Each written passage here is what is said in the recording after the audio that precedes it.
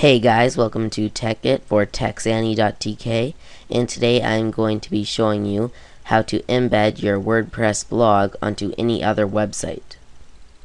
So first you want to open up your website editor of choice. Mine is Coffee Cup Visual Site Designer.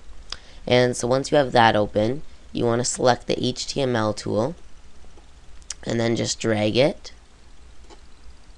And then you want to name the HTML object. I'm just going to name it WordPress. And then this is the code you have to remember. It will be in the description. So here it is, and the rest of the code stays the same. The only part that you need to change if you want it for your blog is you just need to change the URL of the website. So you want to copy the URL of your WordPress website and then get rid of this and paste it here. For this example, I'm just using TechSanny's WordPress website. So then you just click OK. Then you can just save the website and then preview it.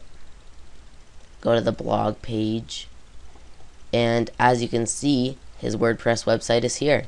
And it's just that easy, and you can do it with virtually any HTML website.